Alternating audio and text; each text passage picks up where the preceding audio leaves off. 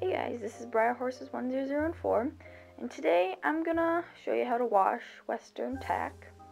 Like, I see a lot of videos on how to wash English tack, like English saddle pads. You just put them in the washing machine, but I see nothing on how to wash Western saddle pads and cinches. So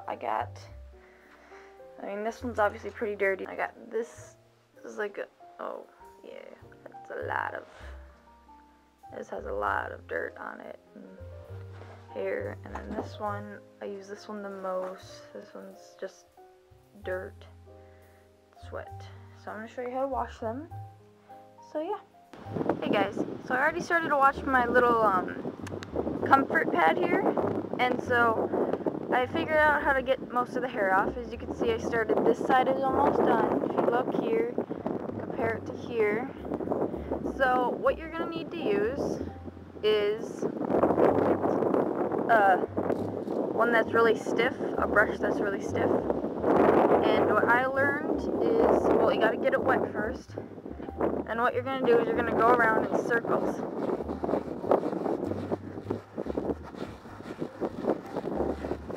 Circles get most of the hair off.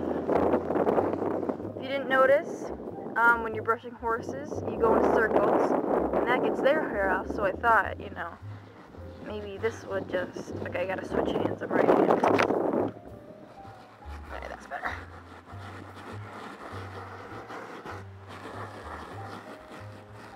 Do you notice a difference? See? Right, so this pad is actually all clean.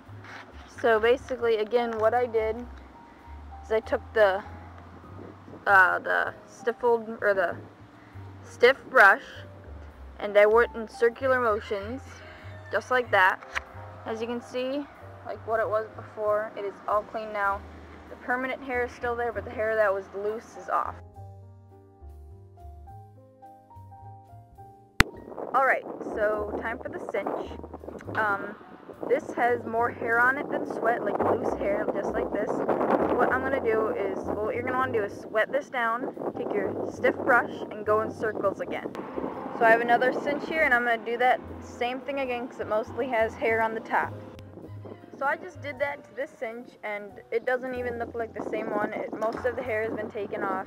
I'll maybe do it again, but yeah.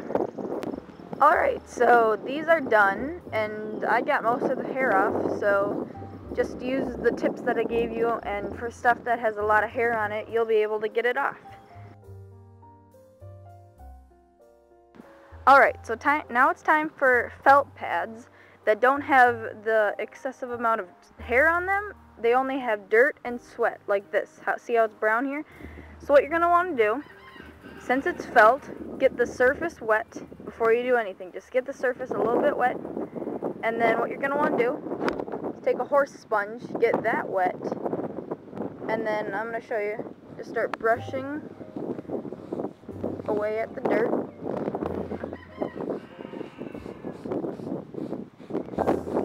See how it's just coming clean?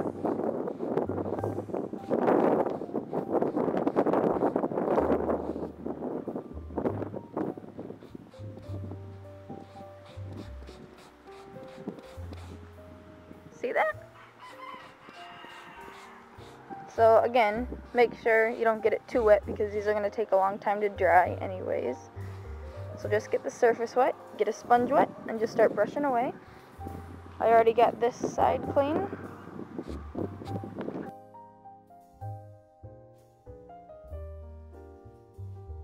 Alright, so it's starting to look better. Just another little tip.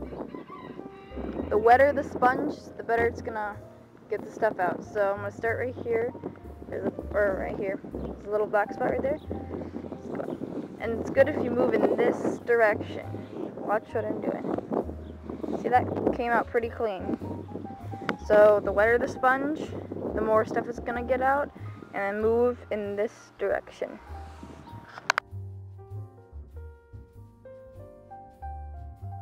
Alright, so this is what it looks like now. Obviously, it is so much cleaner. It was so black before. So if you just follow my tips for this kind of saddle pad, the felt saddle pad, to get excessive dirt off, not hair but dirt and sweat, this is how it's going to turn out. So I had this little blue pad, and it had hair all along there, and I got it all off by using my circular motion tip. And finally, this pad has both lots of hair and dirt, like literally dirt, if you can see that. So what I'm going to do first is I'm going to take the sponge and get all of that dirt off first, and then I'm going to go in with my stiff brush and then do the circular motions and get all that hair off.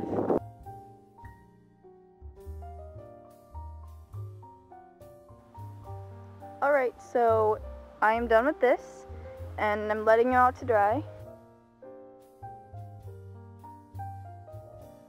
Another thing I wanted to point out is how often you should wash them. Depends on how often you ride and what you're doing, like how vigorous, you know, the exercise is.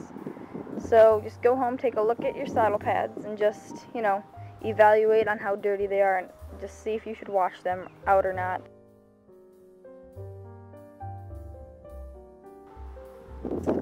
So I hope you find my tips and tricks video helpful, because I literally found nothing on how to wash Western saddle pads and cinches. Like some are saying take it to the laundry mat, but if you're a kid you just can't do that. If you want to know how to wash them like quickly, this is how you do it. So yeah, bye.